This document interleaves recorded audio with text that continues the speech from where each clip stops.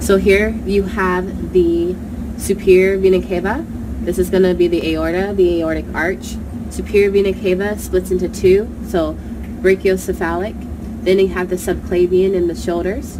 Then you're going to have the internal jugular, external jugular.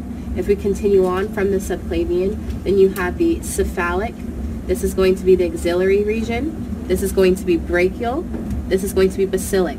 From basilic, you then go into the median cubital.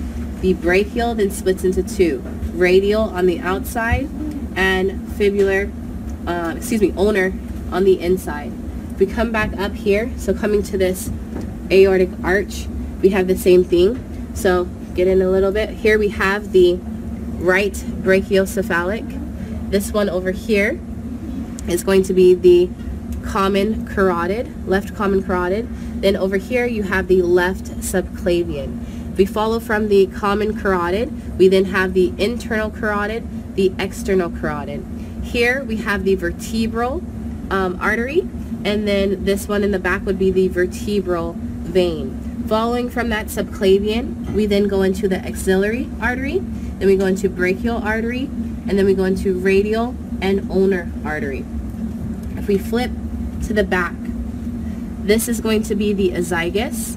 These over here is going to be the pulmonary arteries. The red ones are going to be the pulmonary veins.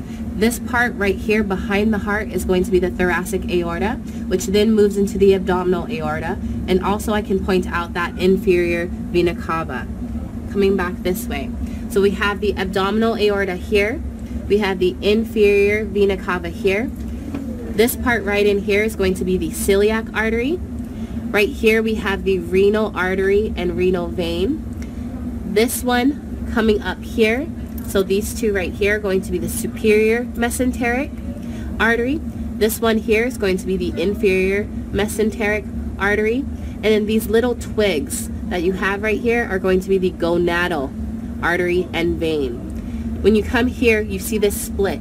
This first split here is going to be the common iliac. Common iliac then splits into two. These two going inside would be the internal iliac. Then these two coming outside would be external iliac.